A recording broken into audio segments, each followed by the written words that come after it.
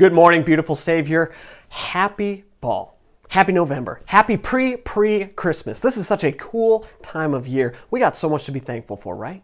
So much to thank our God for. And as we're in the month of November, getting ready for Thanksgiving, what better topic than to talk about some of the reasons we have to be thankful?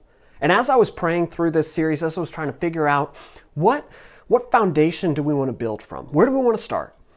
1 Thessalonians 5:18 just ties everything together so perfectly. Take a look. Be thankful in all circumstances, for this is God's will for you who belong to Christ Jesus. Be thankful in all circumstances. It's not really groundbreaking information. I'm sure all of you are thinking, yeah, all right, I should be thankful. God gives me a lot of stuff. That's so true, and yet in our world, it's so easily forgotten. You know, it's easy in church to say, yeah, God, I'm thankful for it all, thanks. But if we had a hidden camera follow you around all the time, I bet you're not living as thankfully as maybe you think. And you have good reason to. Our world and our culture, I mean, in light of everything that's going on around us, it's easy to forget to be thankful. We've just been walking through one of the tightest, most voted in, whatever you want to call it, one of the most brutal elections ever. All right? And it's ugly. It's been ugly. It's probably going to continue to get ugly. But this election can be distracting. You've got coronavirus, okay? You got friends and family being impacted by this. People who've died from it. People who are struggling in the hospital from it. People who aren't sure if they have it and are terrified if they're going to give it to someone else. That's distracting, all right? You've got all this division in our country. People just fighting, whether it's politics or coronavirus or whatever it is. There's division. There's struggle.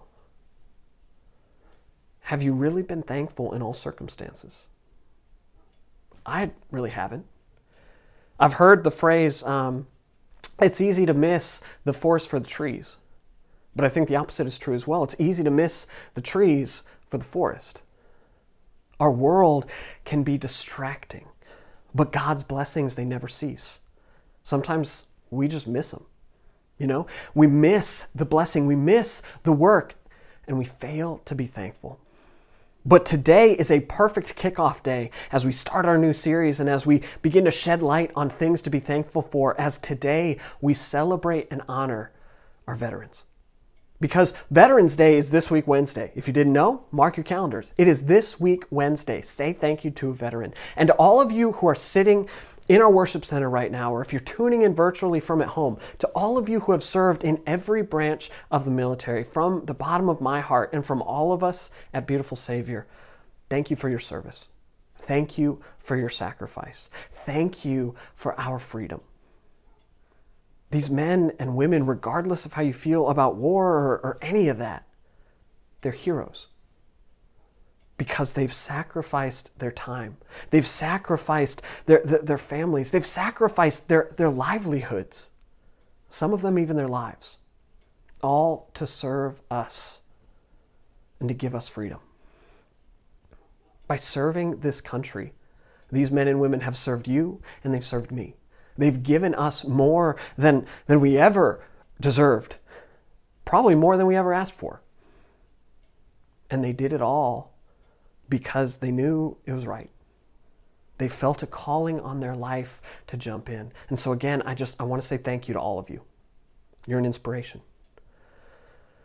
And the truth of the matter is, it's the veteran, not the reporter, who gave us freedom of the press.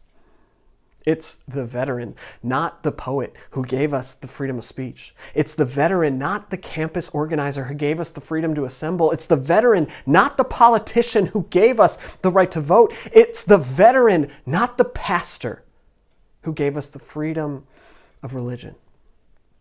We get to meet today, some of us in person, some of us virtually. We get to praise our God however we want. We get to lift it all to Him. We get to talk about it in public. Maybe not in public schools, but we get to talk about it in public. All because of our veterans. So thank you. Thank you for what you've given to us. And as we use the term veteran today, it's got a very specific meaning, right? A veteran, in light of today, is someone who has served in the military. It's as simple as that. And any of you out there who have had any desire to maybe jump into the military here or there, to join up, I'm sure you could talk to one of our veterans that are here, and they'd be more than happy to share with you some of their experiences, some advice. I bet they'd even have an opinion on which branch of the military you should join. They probably have some good thoughts on how to physically prepare yourself for boot camp. Maybe how to mentally prepare yourself. How to maybe stay a little bit in the shadows instead of, being up front and being the one that the drill sergeants are going to pick on. Maybe even to give you a little bit of information on what to expect. And in our reading today, we're seeing a lot of the same sort of advice being given from a veteran in the army of God. Because the Apostle Paul has fought many battles before this letter is written. He has done many tours, all in service of Jesus Christ. He no doubt has scars from his fight. He's been beaten, whipped, chained, imprisoned, even stoned throughout his years of service. Paul was a veteran, but his service gives us a slightly different definition to the term. And in Paul's case, a veteran is someone who has had long experience in a particular field. Paul proclaimed the good news of Jesus for over 30 years. All right? And before that, he was kind of a jerk. But then for 30 years, God used him to do incredible things, to be in his army until he was martyred by Nero, the Roman emperor of the time.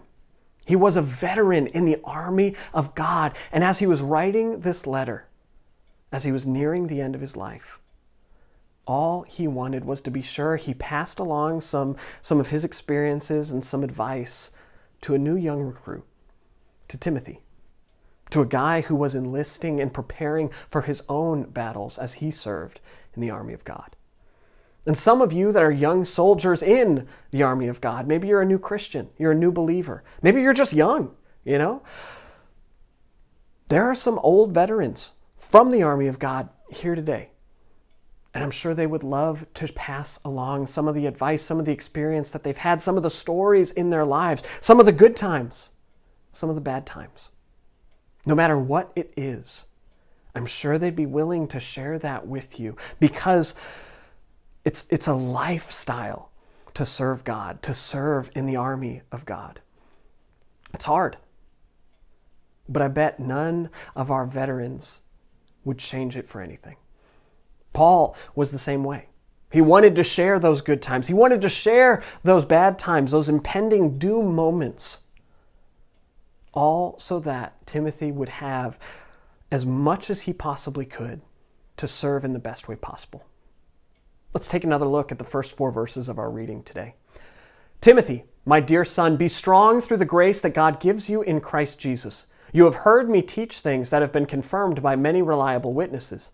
Now teach these truths to other trustworthy people who will be able to pass them on to others. Endure suffering along with me as a good soldier of Christ Jesus. Soldiers don't get tied up in the affairs of civilian life, for then they cannot please the officer who enlisted them. And the reason we're zeroing in on these 4 verses today is because Paul is giving Timothy and us 4 truths, 4 bits of advice to help us as we serve in the army of God. First off, Paul is telling Timothy to be strong, not physically strong. All right, in the U.S. military, it's kind of a requirement. You gotta be strong. You gotta be able to do stuff, but it's not necessary in the army of God. Paul's also not telling Timothy that he needs to be academically strong. All right, in order to rise through the ranks of our military branches, you gotta be smart. You gotta be able to figure things out. You gotta be able to plan. You gotta be, a part of it mentally. For a while in high school, I was looking at going to the Naval Academy. I visited Annapolis. I watched the movies. I did research. I looked into what I could do because I wanted to be a Marine. I thought that was so cool. The academic side of that is pretty intense, right? There's a lot of stuff you got to know. There's a lot of stuff you got to figure out. And obviously the military has figured out how to train their people in an effective way to pull off what they need to do. But at the same time, that can be daunting. But that's not a requirement in the army of God. You don't have to know every word of Scripture. You don't have to know the ins and outs of the genus majestaticum or any of these Latin phrases or whatever we're going on. What you need to know, what you need to be strong in, is the grace that is received in Christ Jesus. That's what Paul is telling Timothy. It's not about what you know. It's not about what you can gain. It's about what you have been given through the work of Christ Jesus. And what is that grace? We just talked about it for weeks on weeks on weeks. Okay? It is the unmerited, the undeserved favor of God. God's riches at Christ's expense. We sing about how amazing grace really is, how sweet, how incredible, how awesome it is. And this grace, it's with us through everything we experience. Through every battle we face, God's grace is there. Through every trial that comes along, God's grace is there. Through every temptation that crosses our path, God's grace is there. God's grace always has been, always is, and always will be with us. It's backing us up. It's supporting us. It's covering our movements, and it's filling us with confidence. A soldier needs the backing of the entity that they serve.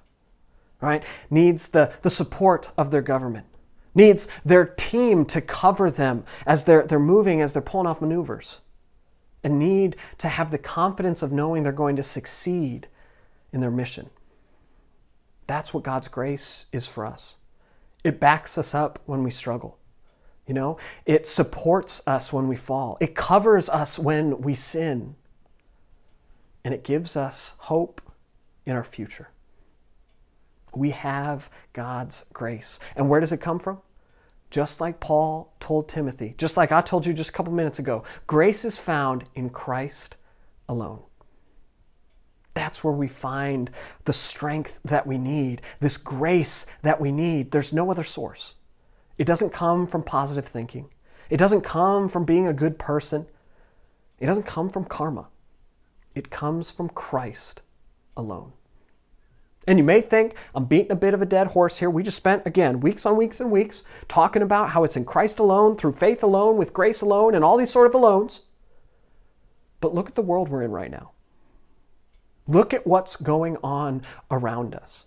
So much of it is just screaming at you, pushing you to think, find the strength inside of yourself. You know, dig deep, get better, try harder. But guys, I got news for you. It's not in you. This strength that Paul is talking about for Timothy, it's not in you. You can't find it in you. The only place that it comes from is through Christ alone. You can't dig deep enough. You can't try hard enough. You can't work out hard enough. You can't be good enough. Because this strength comes from outside of you, and yet it still becomes a part of you. It comes from the grace received in Christ alone. So be strong by the grace that is given to you in Christ Jesus. Next, our resident veteran Paul tells Timothy to pass it on. Take a look, verse 2. You have heard me teach things that have been confirmed by many reliable witnesses. Now teach these truths to other trustworthy people who will be able to pass them on to others. When you read through the letters that Paul wrote to Timothy, you can see all the advice, the information, the teaching, but most importantly, you see the love that Paul had for Timothy. Even in this letter here, he calls Timothy his son. Because what it is very apparent in the letters is that Paul had such a close relationship with Timothy. He loved the man like a son. And I bet all Paul wanted was to one day be able to sit on those golden roads of heaven and just talk with Timothy. And maybe that's what they're doing right now. Maybe that's how they're hanging out with God. They're just talking about the awesome ways that God blessed them. But here in this moment in verse 2, what Paul wants to do is Paul wants to pass along everything that he has acquired through the amazing revelation of God. He wants to share with Timothy, here's everything that I've ever experienced ever. Here's the awesome love that God has for you. Here's the grace that God has given to you. Here's the mercy that God shows to you. All of this is true. And then he wants Timothy to pass it on to others, who would then pass it on to others, who would then pass it on to others, who would eventually pass it on to us. And now we have been called to pass it on to those who go after us.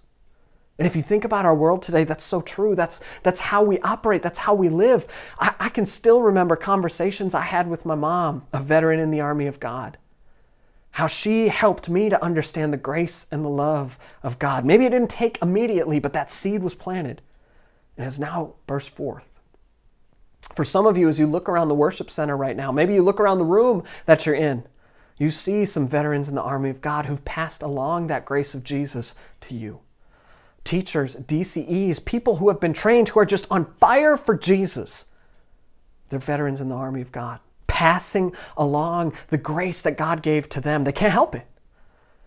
And then we have those great saints who have gone home before us, those veterans in the army whose work is done, whose service is over, and who are now experiencing that grace they've passed on to us fully, sitting on that golden road with Paul and Timothy. They may not have been the strongest. They may not have been the most educated, but they had the grace of God and they passed it on to us. Have you passed it on? Have you shared the grace that Jesus first passed to you? I'm not very old. All right, I'm 29 years old. I may have 90 years left in my life. I may have 90 seconds left in my life. But no matter what it is, my goal in this life, what I desire to do, what God has placed on my heart is to pass on the grace and love and peace and mercy of Jesus that I know to be true. My goal is to pass on the hope of salvation that fills my soul and to share the love of God who forgave me, a lost and condemned person, with as many people as possible. I am not the strongest. I am not the smartest. But I'm going to do everything I can through Christ who strengthens me to make sure that I'm passing that on to as many people as possible. That I'm passing it on to little baby Charlie Rose so that she can pass it on to her children. And that journey of passing it on, we've said it before, we'll say it again. There are some great times. There are some bad times. There are some downright nasty times. But we push on towards the prize. We push on towards the goal. And that's Paul's next bit of advice. Take a look at verse 3. Endure suffering along with me as a good soldier of Christ Jesus. Paul, a veteran in the army of God, his next bit of advice is to endure. You see, nobody said it would be easy. All right? Have you all ever heard the verse, God will never give you more than you can handle? I have to believe most, if not everybody, has. Unfortunately, that's not actually in Scripture, at least not in the way we take it. That is actually a misquote of 1 Corinthians 10:13. Take a look. No temptation has seized you that isn't common for people, but God is faithful. He won't allow you to be tempted beyond your abilities. Instead, with the temptation, God will also supply a way out so that you will be able to endure it. What this says is God will never allow you to be tempted more than you can handle. You will never be allowed to enter into a situation where sin is your only option. There's always a way for you to turn away from sin.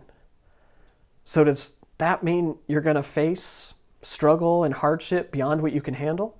Yes. Yes, it does. And that may be so crushing to hear, but at the same time, remember, in our weakness, God's power is glorified. Where we fail is where God gets to show us you don't have to succeed. Because again, it's not about what we can do. It's not about our inner strength. It's not about how much we can handle and how great we are for that. It's about the gift of God that is given to us so that none of us can boast. All we're called to do is to endure.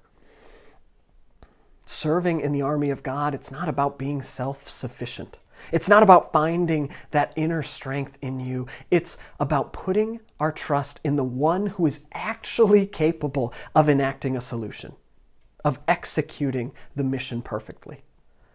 It's about us enduring through the pain, through the suffering, through the loss, and trusting in our God. Going back to our military veterans, I have to be, I bet you've got some pretty rough stories, some pretty awful moments from your time serving in the U.S. military.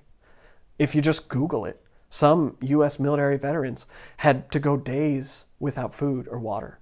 Some were captured. Some were tortured. Some faced hand-to-hand combat. Some are forever wounded because of the willing sacrifice that they had in order to serve their country. But through all of it, they endured. Through all of it, they overcame what they needed to in order to come home. And by coming home, they won. They were victorious. We, as soldiers of the cross, we may be called upon to endure some pretty horrific, awful days. In fact, it's probably not an if, it's a when. Those who came before us have experienced it and they can share it. And if you go back into Scripture, Jesus even really kind of started his ministry by helping the disciples see, by following me, there is a target on your back. You are going to have to endure because junk is coming your way. Take a look at his warning for them in chapter 5 of Matthew. God blesses you when people mock you and persecute you and lie about you and say all sorts of evil things against you because you are my followers. Be happy about it. Be very glad, for a reward awaits you in heaven. And remember, the ancient prophets were persecuted in the same way. This is not a if you're persecuted. This is a when you're persecuted. But at the same time, Jesus, in giving this warning to the disciples, is also sharing with them a reward awaits. Hope awaits. Salvation awaits. And the disciples, for us, those are Jesus' first closest followers. They're prime examples of the persecution that we could experience. And they experienced a much more extreme version than we do today. Right? For us here in the United States, you're probably not facing death for following Jesus. All right? Maybe you face a little bit of ridicule. Maybe you face more of verse 11 there. All right? When people lie about you, they say mean things about you. Okay? That's more the persecution we experience. But for the disciples, for the most part, experienced brutal persecutions and even more brutal deaths. And yet they didn't waver in their service to the King. Only one disciple was not murdered. He was exiled for the rest of his life to the island of Patmos. That was John, the disciple that Jesus loved. But as we fast forward to today, the closest thing we have to people facing that sort of persecution would be our missionaries. Our missionaries in some areas are literally putting their lives on the line in order to pass on the grace of Jesus. But they're enduring. They're overcoming. And in the end, y'all, they will be victorious by the strength found in the grace we receive in Christ Jesus. Have y'all ever heard of Joseph Scriven? He was a missionary back in the 19th century. He was from Ireland, and he was a missionary to the Iroquois people in Canada. And his fiancée came along with him, and as they were doing their awesome things, passing on the grace of Jesus to everyone around them, right before their wedding, his wife died in an ice accident. He was crushed. He buried her with his own hands and was just destroyed. But a year later, suffering that hardship, suffering that loss, suffering that rough, terrible, horrific day, a year later he wrote a letter to his mother and just wrote down some of his reflections on the incredible power of God. Take a look. What a friend we have in Jesus, all our sins and griefs to bear. What a privilege to carry everything to God in prayer. Have we trials and temptations? Is there trouble anywhere? We should never be discouraged. Take it to the Lord in prayer. In the face of loss, of heartbreak, of suffering, Joe endured. By the grace of God, Joe overcame, and today Joe is reunited with his fiancée, probably sitting on those same golden streets, talking it up with Paul and Timothy. Joe is victorious. We endure and we continue to run towards the prize. So, to be in the army of God, Paul has told Timothy and us, you got to be strong, all right? You got to pass it on. You got to endure. And finally, you got to stay focused. Take a look, verse 4. Soldiers, don't get tied up in the affairs of civilian life, for they cannot please the officer who enlisted them. Our old veteran of the cross gives Timothy one more bit of advice. Stay focused. Keep your eyes on the prize. Keep them straight ahead. Keep focused on what Jesus has called you to do. Don't let things distract you. And this is not the first time Paul said something like this. He said it to the Philippians. Take a look, chapter 3. I press on to reach the end of the race and receive the heavenly prize for which God, through Christ Jesus, is calling us. Let all who are spiritually mature agree on these things. If you disagree on some point, I believe God will make it plain to you. But we must hold on to the progress we have already made. Dear brothers and sisters, pattern your lives after mine and learn from those who follow our example. I think that most of us have probably heard verse 14 before. Paul presses on toward the calling he has in Christ Jesus. He keeps his eye on the prize, his eye on the goal. He doesn't let things, or at least he tries, not to let things outside of himself distract him. He stays focused. This is a great verse. But the next three are just as great. Verse 15, let all who are spiritually mature agree on these things. If you disagree on some point, I believe God will make it plain to you. But we must hold on to the progress we have already made. Dear brother and sisters, pattern your lives after mine and learn from those who follow our example. This is some of the absolute best advice Paul is not only given to Timothy, but to the Philippians, to us, to everybody. All right? Don't let disagreements divide you. Paul is our resident veteran. He's seen it happen, and this is by far some of the greatest advice he's ever given. Just like all those veterans out there today who we're celebrating today, who gave their lives in service, not to die, but to serve the United States. They had to be on guard in order to make sure they were focused on their duty, they were focused on their responsibility, and not get distracted by the things around them. It could have cost them their lives. We as Christians also need to be on guard because Satan is coming after us and trying to distract us from so many different things in our world. And Satan will use big things and little things. All right, right now, what's Satan using? You got to guess? I got to think you probably do. Okay? What's been happening this past week? This election, distraction. All right? The coronavirus, distraction. The division in our country, distraction. All of this is just Satan trying to distract us from the goal, the job, the duty that we've been given, the calling that Christ has given to us, to share his name with everyone we can. But then Satan also uses the little things. You know? What color should we paint the walls? How long should a service be? You know, what font should we use? All right? All of these sort of things that seem so important in the moment, we get so passionate about. Is Satan distracting us from our duty? No matter what it is, good things or bad things, Satan uses it all. His goal never changes. He wants to distract you from passing on everything that's going on. Stay focused on the goal. Stay focused on the prize. Stay focused on the hope of salvation that can only be found in Christ Jesus. So to recap, Paul is telling Timothy and us, be strong in the grace that is only found in Christ Jesus. Pass on the message of the gospel to everyone you can. Endure the hardships of this world and stay focused on the prize. All of this comes together in order to please the officer who enlisted us in this army. And you may wonder, who is that officer? You know, is that my mom? Is that my friend? Is that my pastor? Is that this person who told me about Jesus? It actually all comes down to one being, the supreme creator of the universe, the commander-in-chief of all of creation, God the Father, the Son, and the Holy Spirit. They are the ones who have enlisted us into the army of God. And our duty, summed up for us in both the Old Testament and the New Testament. Take a look, Ecclesiastes chapter 12. That's the whole story. Here now is my final conclusion. Fear God and obey his commands, for this is everyone's duty. And then in the New Testament, therefore go and make disciples of all nations, baptizing them in the name of the Father and of the Son and of the Holy Spirit, and teaching them, or passing it on, to obey everything I have commanded you. And surely I am with you always, to the very end of the age.